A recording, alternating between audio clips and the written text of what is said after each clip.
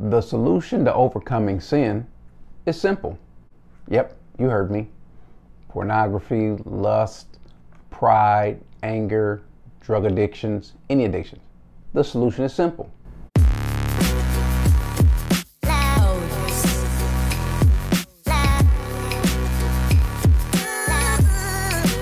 Hey, smart Christians, welcome back. I want to talk about something that we all deal with, not necessarily as it's manifested the same way, but every single human being has this one thing in common: sin. Now, how prevalent is it over us, how much it dominates us, or how much we control it? It varies from person to person. And it's not necessarily more pervasive in people who are new Christians, more so than it is people who are older Christians, meaning that there are many people who have been believers for a long time, a lot longer than some newer Christians, who seem to struggle more with a particular sin or with sin in general than newer Christians. And there's a reason for that. I did say the solution for sin, I don't care what it is, whatever stronghold it is, the solution is simple. Now, executing it, that's not so simple. That's the key. So what I'm going to tell you, what I want to share with you, is something that I have seen, that I have kind of used when it comes to either working with or counseling with someone, as I've tried to do it even and kind of do it myself. It's hard when it's you yourself trying to work on the things that you know bother you, especially if you're not open about it, if you're not telling others about it.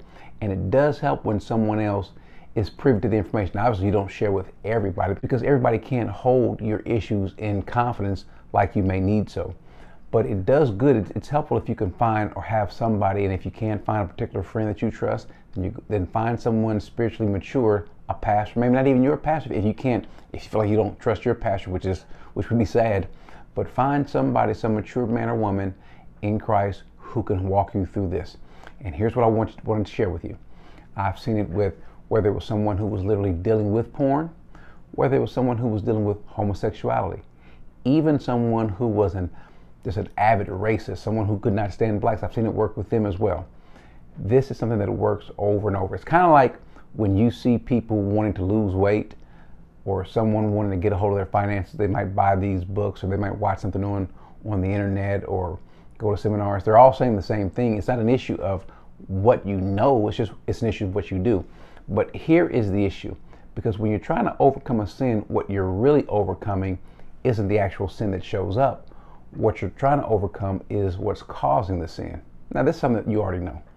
But what you're trying to really overcome is me, or in your case, you. What I mean by that is this. We are frail, insecure beings. I don't care who you are. I don't care if the person doesn't come across this way, if they're not letting on to it. Everybody is frail in some ways, insecure. We all need validation. We all need to be accepted. We all need to be appreciated. When you start feeling less in yourself, you try to find ways to validate yourself. And it can show up in ways such as with some men or some women get caught up into porn or sex.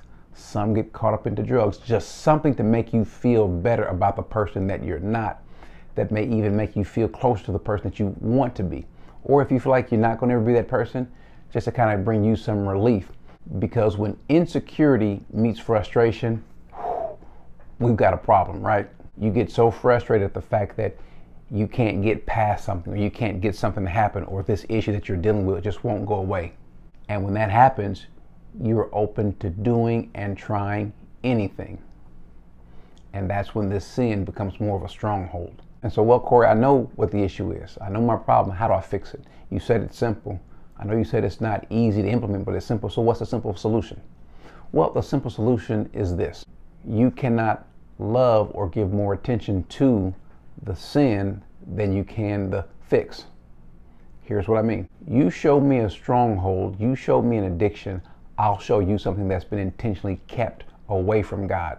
You show me a stronghold or addiction, I'll show you something that's been nourished the most. Our problem is, I don't care who it is, it's an issue of proximity. The closer you are to a source, the more you feel that source. And so the one thing that works, I've seen it work time and time again, over and over again, is focusing on this issue of proximity. And I'll use this example. I've said it maybe a couple times in other videos, but not to deal with these strongholds. It works. Let's say God is on this side of the room and your sin, or sins, plural, are on this side of the room. Well, when you want to focus on that particular sin, I need to do something to fix this, I need to do this, I need to do that, you get close to the sin, but who do you get further away from? From God. But if you get closer to God, you get further away from the sin. What I know is this: you're not going to find a man who's going to be able to help you to walk through all the steps to get you through this, through that, from point A to point B. No, what happens is this: as you get closer to God, the person who is better suited at fixing these issues, these ultimately boil down to a heart issue, is God.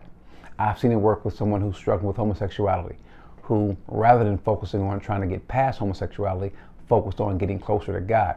Because what happens is he began nourishing his relationship with God as opposed to nourishing his relationship with maybe other men or thoughts.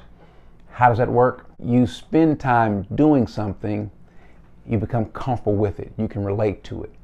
It starts nourishing and comforting you back. Let me give you a good example.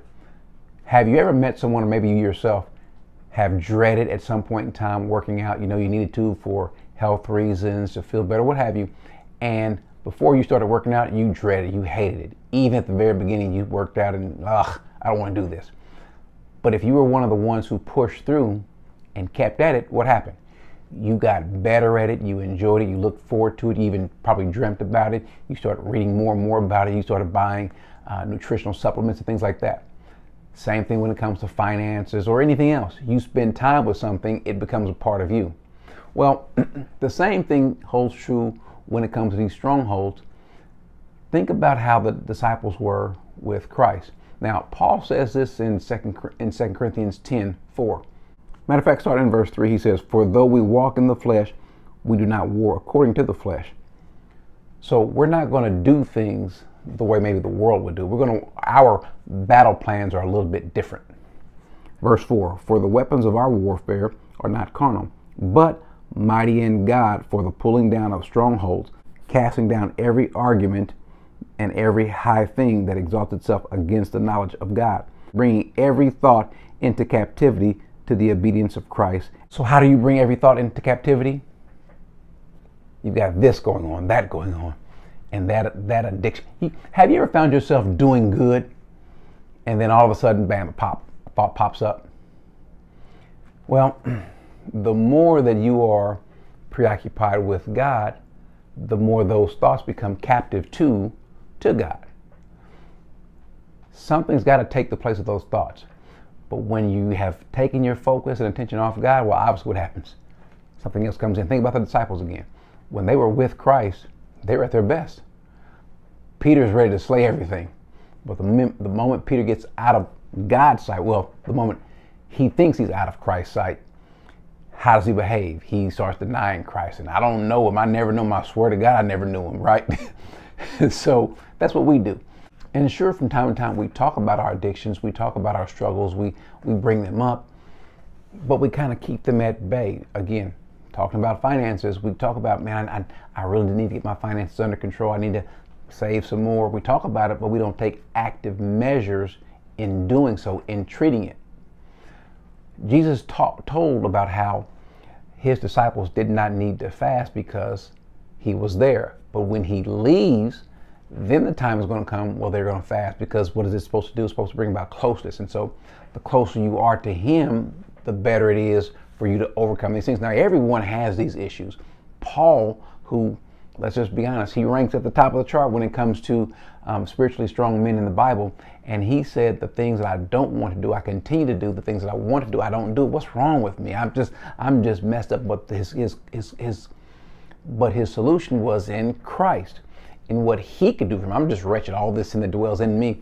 But when Christ, the more he dwells in me, the more he abounds, the more I move away from the things that are bothering me, that are holding me down. Now, there's two ways that you get past this. I said it's a simple fix. It's a simple solution, but it's just hard to implement. And so what does Paul say? I beat myself into simplicity. I discipline myself. And it's going to be a push. It's one of those deals where you just push at it and push at it. You make up your mind, I'm going to push at it no matter what, which is why it's always helpful to have a partner, a buddy. Like when you work out, it's good to have someone to walk with you, to help push you, to encourage and motivate you. But it's going to be a struggle. It's supposed to be tough. Life is supposed to be tough, huh? Because ultimately God is going to get out of you what he needs, what he wants. And it's going to happen in one of two ways, either voluntarily or involuntarily. He has a way of kind of squeezing out the things that shouldn't be in you, the things that you know you shouldn't have any affiliation with. He has a way of getting it out of you. And trust me, I know from experience, I'm pretty sure most of you do too as well, it's not a pleasant experience when God gets it out of you. You know what David said, purge me with hyssop, wash me. That doesn't even sound easy, does it? It doesn't even sound like it feels good to be purged. But that's what he does if you let him. Now, the easier way to do it is to work in concert with him, to not fight and push against him. Because if you are his, he is going to bring about a change in you. As my father used to say, some of yours may have said the same thing, or you're going to learn. You're going to learn either the easy way or the hard way, but you're going to learn. And so it's going to happen. Right now, our profession and our walk are in two different places. We are called and professed to be at this level, but in practice, we're here. At some point, they're going to meet. We can kind of help that along in submitting and being obedient to him, reading, praying. And here's where the push comes in. When you don't feel like it, forcing yourself. Sometimes it is a chore. Sometimes you just got to push through. This is one of those things where it's going to be easy to do. There's going to be days where you feel good about it. There's going to be days where you don't. How do you make him your first love when you love all these other things? You have to deny those other things. You have to force yourself to spend time in his word, in prayer. Watch what you watch what you let come into your eyes and your ears when you're on YouTube or on the internet, or when you're watching TV or listening to the radio. Those are the things that you do to help yourself overcoming sin. This isn't anything new. You've heard this over and over and over and over again. The issue is this: when are you going to do something about it?